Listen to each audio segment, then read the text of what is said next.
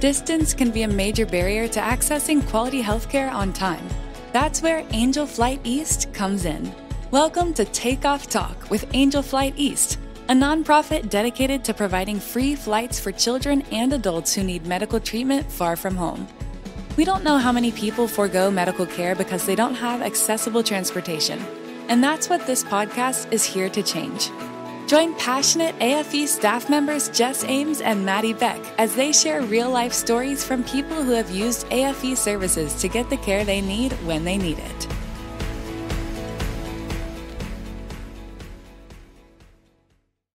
Welcome back to another episode of Takeoff Talk. And today we have a special guest, volunteer pilot, Jeremy. Is it Bennington?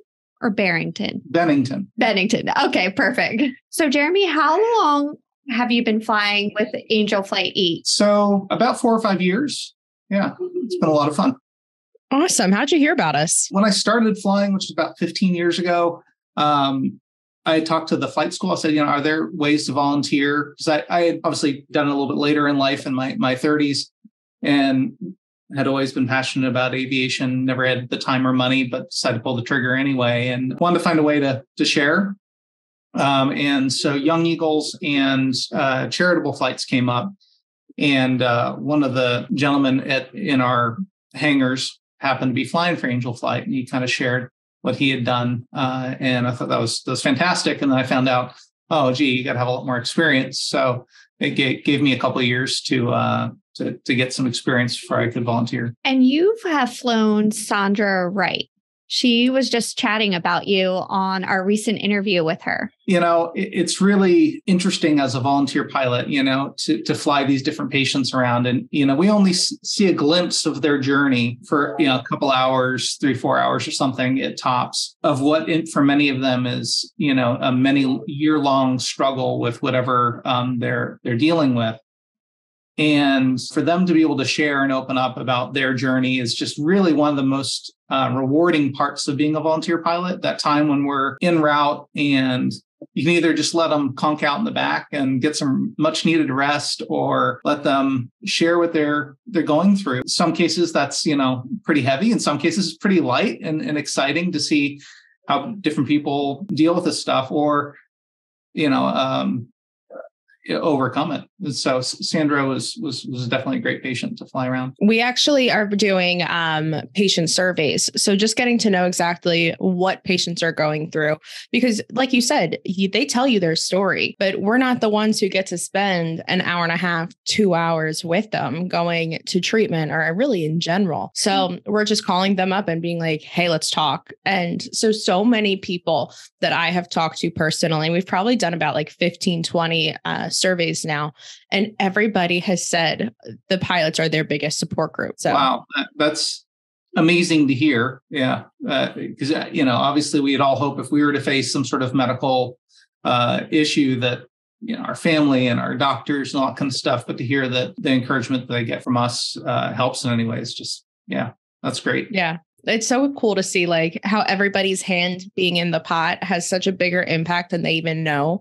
It's my favorite part, I think. Yeah. And that's part of volunteering, right? Whether it be as a volunteer pilot, like we're talking about, or at a food bank or whatever it is that each person's called to do. It's exciting to hear that reward, but also trying to be, very humble and selfless that, we're not trying to volunteer because it makes us feel better. We're volunteering because we have the time and skills and resources to do it for those that may not be able to. And as a pilot, we're a very small group in the nation that have pilot's licenses, let alone the means to rent or own an aircraft. We all should be volunteering to share that resource and those skills for those that need that help. And so to hear that they're getting more than just the transportation out of it is just icing on the cake. So would you say that is your why for signing up to fly with Angel Flight? Yeah, absolutely. I mean, the whole reason is, how lucky are we to be pilots, to have resources, to have these airplanes. And of course, we may use them for work. We may use them for fun and family trips and all that kind of stuff. But that's all a little bit self-centered. So how do we use those resources with people around us? And to hear the stories in a way that it's impacted the people that I've flown, which is only, a small amount of the total people that obviously Angel Flight East flies, reinforces the fact that we need more people to be volunteering to help, because there's a lot of people in need, and they desperately need that. So that was part of the compelling reason, and it's been reinforced every time I do it. Yeah, and I think that's one of our big hurdles as the outreach team too, is that we always tell people what we do, and it's almost too good to be true. Like, there are actually people out there with their own airplanes who are going to fly me, and they're not going to send me a bill after the fact. And we're like, yes, like, we know so many of them. And to share these stories from the pilots directly, I feel like makes such a bigger impact than us going out and telling people about it. Yeah, and a lot of pilots, right? On the one hand, it's expensive to fly, even if you rent or own. You still got to pay for fuel and maintenance of the aircraft and all that kind of stuff, and your time. But it's kind of funny, because you sit there and you go, well, that flight's going to cost me this much in my mind. Okay, gosh, how else would you be donating or giving that money away or using it for yourself? But you really have to change the context, because how many pilots are sitting around the airport going, hey, does anybody want to go get a hamburger today? The $100 hamburger run, right? And so, we're all going to fly anyway, right? And, otherwise, put your license in the drawer and don't rent or own an airplane. You want to fly. It's part of what you enjoy doing. So why not use that enjoyment to serve others? And again, been a lot of fun. That's awesome. And so now we've heard about your flights with Sandra, and that you've gotten to know the passengers that you do fly. Would you say that you have a favorite story about any of your flights, or a specific passenger that's had the biggest impact on you? There's two that come to mind. One was a mom and a child who was probably maybe 9 or 10 years old. He had some pretty severe disabilities, partially genetic, but also partially due to an accident. And so his cognitive abilities were not great. He kind of had cognitive abilities, maybe a 6-year-old, and some other really substantial physical disabilities. And yet that kid was having the time of his life. He would have thought he was in an amusement park. Now, for me as the pilot, it was actually a fairly challenging flight, because it was all instrument. It was a bumpy ride. And I had shared that with the mom and ahead of time, so, this is going to be not a bad flight, but I want you to know that, there's going to be weather, and I'm going to be concentrating on stuff. So are you okay with that? And she's like, yeah, we got to get there, and that's fine. But, we're going through some bumps, and he's throwing his arms up and having a good time. And then, I love that. And it was great. But, once that subsided and we had about 45 minutes of clear air, and I was able to talk with the mom, man, you talk about some heavy stuff. It's inspiring to see a parent who can still have a positive outlook dealing with all of those things. And so that was just really inspiring to see her spirit and view on things and being able to help. So that was pretty impactful. The other one that comes to mind was one that was just a lot of fun. It's taking not a kid, he was in his 20s, kid in my mind still, and his aunt back from treatment back home. And it was his last flight. He had been cleared by his doctors to be cancer-free. Yay. It was incredible. Oh. And he was just so excited to finally be free. And his aunt was exhausted and fell asleep in the back of the airplane. But this kid, for 2 hours, just talking nonstop all the way home, all the things he could do now. He had been diagnosed in high school, lost a lot of high school experiences, like never got to go to prom, never got to do all those kind of things that many of us have great memories of, and is now in his early 20s trying to find a job and had done some nursing school and all these different things because he had been inspired by the doctors and stuff. He was so excited that now that he was cancer free, he could go forward with his life, and it's just have that that energy and excitement of being free from all of these challenges he had, and to see that unbridled enthusiasm for life now, man, I walked away from that going, hey, we this is pretty inspiring. We all kind of maybe take for granted getting up every day and going to work and doing the things we do. And this kid's just got a lease on life. And that was really, really cool. That's incredible. I always say our passengers are so incredibly positive, and despite what they're going to, they're always just so happy and willing to give back. And then I always think like our bad days are in no way in comparison to what a lot of people are going through in this world. Yeah, that's absolutely right. And certainly there are some flights where, you show up, they're drained. They're not excited. They just want to get home or go to wherever they're going for treatment. And, you kind of go through the normal spiel, getting them ready and help them get in the airplane. And, a lot of times finish your safety briefing, tell them, be quiet until I let you know we're established en route.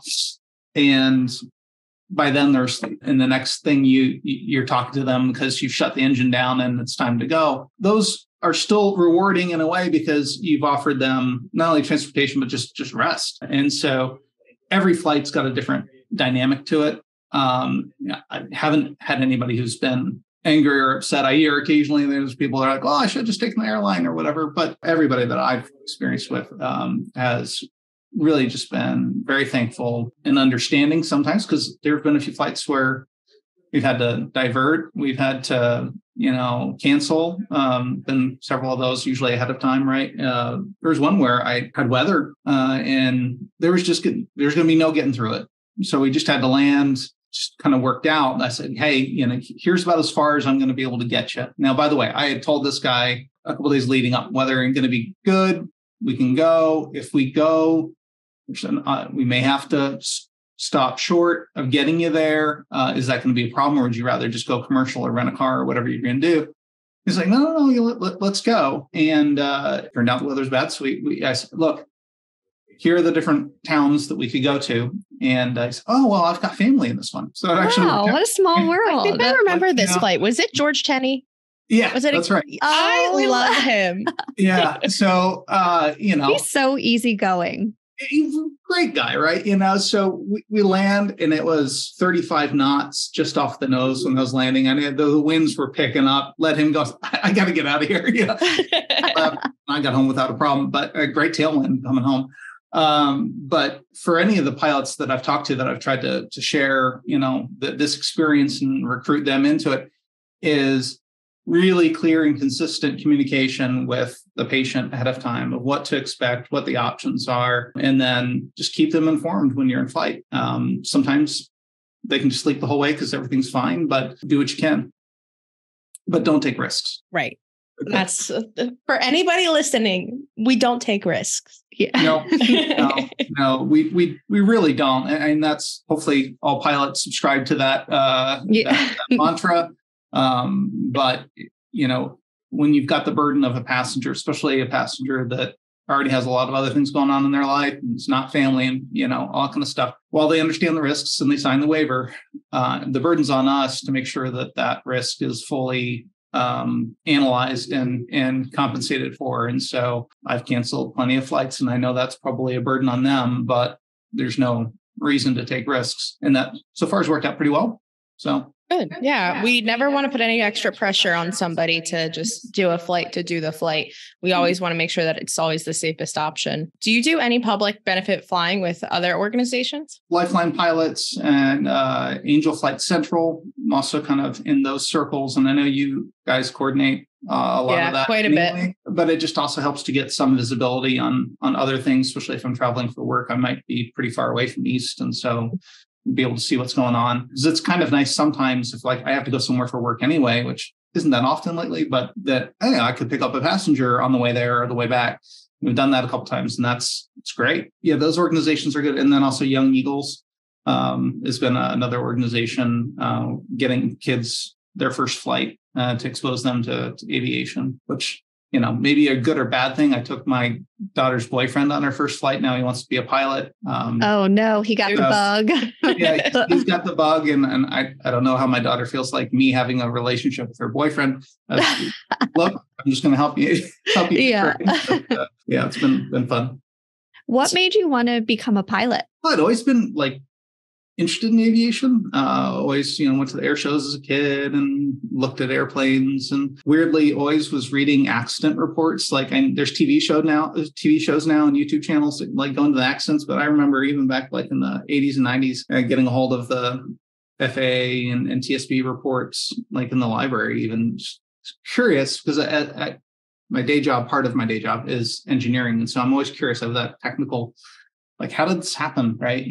Again, 15 years ago or so, a friend of mine happened to be a pilot. And I was like, man, I would love to fly. And he goes, well, why the heck haven't you? I said, well, I don't have the time or the money. And he said, well, you're never going to have the time or money. So either do it now or never do it. Right. You make up your mind. And my wife happened to be in that discussion. And so she bought me a discovery flight for my birthday without me knowing, which I'm sure she regrets now. So and I went and I got the bug, and it's been a lot of fun. What is your real job? Well, that's one of those interesting kind of weird turns of fate. So at the time that was happening and I learned to fly, I was in the communications industry working with cable television and some of the video technologies. And then I'm not going to go through my whole work experience, but I ended up at my current company, which is Spirent, and I'm an entrepreneur. And I got involved with their GPS technologies because I had this piloting background. So I wouldn't be in my current job had I not kind of taken a chance to just go follow my curiosity and passion to learn how to fly. And so now I work as my day job. I run a part of their business that's focused on GPS technologies that go into self-driving cars, drones, military aircraft, all sorts of different things, even your smartphone, and work now a lot directly with the FAA on their emerging technologies to enable drones and air taxis. And so, it all kind of worked out in a weird way that I ended up doing it for fun, but actually impacted my career. And I will say, most pilots say about the FAA is that they're not happy until you're unhappy. I was going to say, what's it like working with the FAA on a daily basis? I'm sure pilot's nightmare. Yeah, well, yeah. I wouldn't say that, certainly the organization's different than the people. And I do think the organization and the people don't strive to make our lives difficult as pilots. They just are very safety minded. And certainly there are things that they could do better. And I remind them of that when we're working together to try and get something done that seems to have taken a lot longer than it should have. But their heads and minds are in the right place. And they exist to expand aviation across the United States and the world and do it in a safe way. And so we're trying to make it possible to have commercial drone delivery flights, the ability to deliver medical goods to hospitals using a drone or packages to your home, things like that, or infrastructure inspection, a lot of different use cases. But they want to see it happen. But,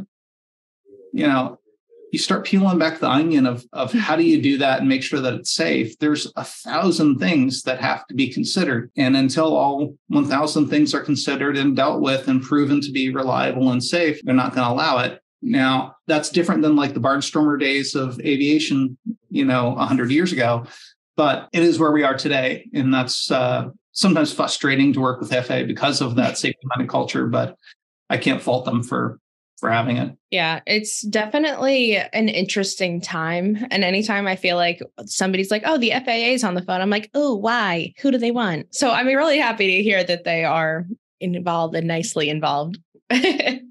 So now, if you could say anything about being a volunteer pilot, what would it be? I think one of the hardest things is just finding time. But I would say that much like we've discussed, the opportunity to share the unique talent and resources that we have as pilots with people in need, or just even people that like Young Eagles, the others program, that just want to experience aviation, take a flight for the first time. Sharing that gift with them it is just priceless. And so it's not as hard as it seems, in the sense that carrying these passengers, you think, oh, are they going to be okay in a small airplane? Are they going to be able to be okay with all these challenges that we might come up with? And the reality is they're very much happy to get in a small airplane and get where they need to go, because the alternatives are expensive and in many cases very difficult. If they live in a small community, especially, being able to be picked up in a rural area and go directly where they got to go is saving them a ton of time and sometimes literal pain that they would experience and having to travel long distances. If that's what motivates you to volunteer,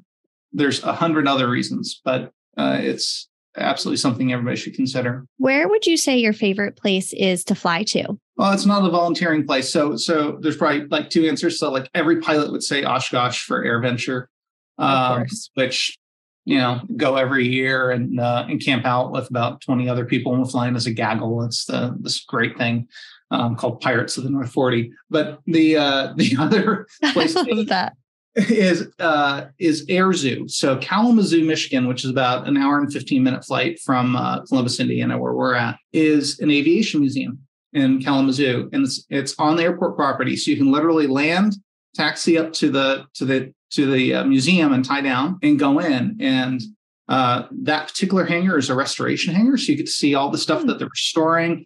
And there's actually part of a Mercury Redstone rocket on the ramp, right? That you can literally go up and touch. And then a short walk from that hangar to the main exhibition hall. They've got an SR-71 Blackbird. They've got Tomcats. They got a bunch of space stuff and World War II stuff. And so it's this hidden gem. It's like almost as good as Air and Space or the Air Force Museum in Dayton. It's just this great hidden gem. And, it's an hour flight. Everybody from kids to adults enjoys it. They got a cafe for lunch. It's like just your perfect $100 hamburger run. I love going up there. I'm going to have to tell Wings Field to step it up. We don't even have a restaurant here or a museum. I mean, we have a country club that we're not a part of. That's not as cool. I'm just aiming for what we got, but that's awesome though. And so now I feel like we pretty much touched on this about really focusing on volunteerism and that being a passion of yours. But what is one thing that you want to leave our listeners with? I would say that volunteering is quite rewarding. We all want to fly anyway. We want to go to Air Zoo. We want to go get that $100 hamburger or whatever. We're always looking for excuses to go fly. And we should, to keep our skills sharp, but also to share with others. And so go do it. You don't have to be a medical expert. You don't have to be a social worker. You don't have to, all the things that you might think about would need to be for a medical flight. Most of these people just, they're getting long-term treatment for cancer or caring for somebody along those lines. And they need an efficient way to get from point A to point B. And almost every one of them is just overjoyed to have you do that. There are very few reasons why you shouldn't do it, right? You should just, find the time and go start enjoying it. And even if it's one flight a year, that's one more person that gets from point A to point B and doesn't have to spend a ton of money and time to do it. And you get to enjoy the time with them. So, get involved, go do it. You'll meet lots of really interesting people along the way. So it's a lot of fun. That's awesome. I love it. Thank you so much for joining us today, Jeremy. We really appreciate your time. We appreciate the time that you put into this podcast and the time that you put into the air, helping all of our patients get where they need to go. All right. Thanks, Jessica and Madeline. It's great to talk to you. Yeah, it's great to meet you. I always say Maddy and I are on the outreach side, so we don't get to interact with the patients and pilots as much. So hearing all these stories, it's just incredible. And we appreciate everything you do for us. Well, you have to edit out the parts where I get a little choked up, but no way. We're keeping those in. Yeah. That's the personality. Some of these flights are just something else, but they leave an impact on you. And that's for sure. But you all have a good afternoon. Thank you so much. Enjoy the FAA today. Right. Yeah. Bye. Oh man, I forgot about that flight where George got dropped off somewhere else and was just kind of like, it's okay, I got people. Wait, so how did he get all the way home? I think his daughter-in-law came and picked him up because I think it was only like 3 hours or something. Or I think the family members drove him halfway. I don't know. I try to block out that part of my life. George is so cute. I kept getting an echo in the very beginning, so that's why my speech was not correct. She's just saying that. I was going to say, I don't know how to use words most oftentimes of the day. And it's kind of late in my day, I'm very productive between 9 and noon. It's almost 1 o'clock. It's getting to my Alani new time. Yeah, and I can already vouch for her, guys. She did not have a seltzer. And I mean the good kinds of seltzers. She had a seltzer water. That's about it. I wish it was a Sunny D seltzer. I was waiting for somebody to respond, and then I remembered we're just talking to each other. See, it's been a day already, and it's only Tuesday. Oh, sugar plums. I was going to tell him that he should fly into Family Fest, but then I was like, South Pennsylvania is kind of far from Indiana. Yeah, I didn't know he was based in Indiana. For some reason, I thought it was Virginia. No, I knew it was like west, but I just didn't know where. I forget these things. Like I said, I try to block out that part of my brain. Wasn't being the flight coordinator fun? No. I missed when you were the flight coordinator because then all the pilots were my friends too. I was just like, hello, here I am. You have to hang out with me too. Craig, you have to take me on your boat too. For those who don't know, I don't know if I actually talked about this ever in our trailer or not, but I was originally hired as our flight coordinator back in 2018 when I was a ripe college graduate. You're old. Thank you. You're not ripe anymore. No, I'm at that point of the avocado's life stage where it just browns. Oh, I'm the brown avocado. I was going to say you're like the bananas I always buy but never eat, and then they just get brown on my counter. I will take that because that banana is great for banana bread. So I'm a butterfly. Thank you very much. Anyway, so I was originally hired as our flight coordinator, and I was our flight coordinator through COVID, and I have she was PTSD. A great math magician. My Track 2 math teacher, I hope she's listening to this and can hear you say that because she probably just had a good chuckle to herself. That's true. I will say in all those COVID flights, we only had one hiccup. And it was fixed pretty quickly. Remember the pilots showed up to the airport and the face shields weren't there? It was like 7 a.m. too. And I was like, uh-oh. Yeah, miscommunication, too. Our bad. But it worked. I like to not think about that. It was fun. We got free vodka. I still haven't drank it. I look at it as a trophy at this point. Shout out to Kiki Vodka. They turned vodka into hand sanitizers and then gave us bottles of vodka.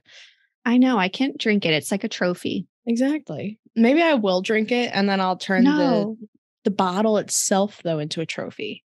No, that's not the same. It's sacrilegious, I feel like. It is. It's like when you it's something like haunted, I feel like. Like if I do something to that bottle, we're going to end up with COVID again. Did you ever hear of moon water? No, what's that? I heard. How did we get from sacrilegious vodka to moon water? If anyone is listening and knows about moon water, I haven't tried it yet, but I heard about it. And if you leave a bottle of water outside during the night, the moon shines in it. And if you make wishes and stuff and then drink the water, the wishes will come true. You know what I did this weekend, okay? Oh, that's a laugh I needed today. Somebody's going to call me and ask where I heard about moon water. And if anybody wants it, I'll make it for you.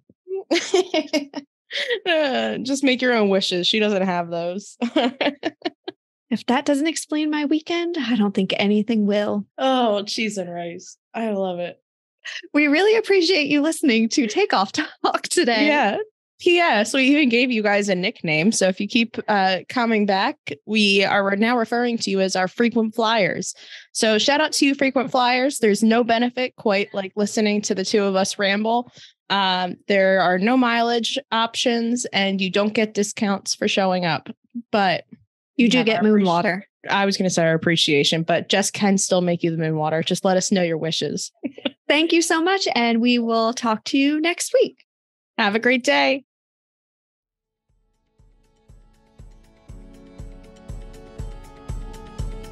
That's it for today's episode of Takeoff Talk with Angel Flight East. If you want to learn more about our services, please visit our website at www.angelflighteast.org or call our office at 215-358-1900. Join us in our mission.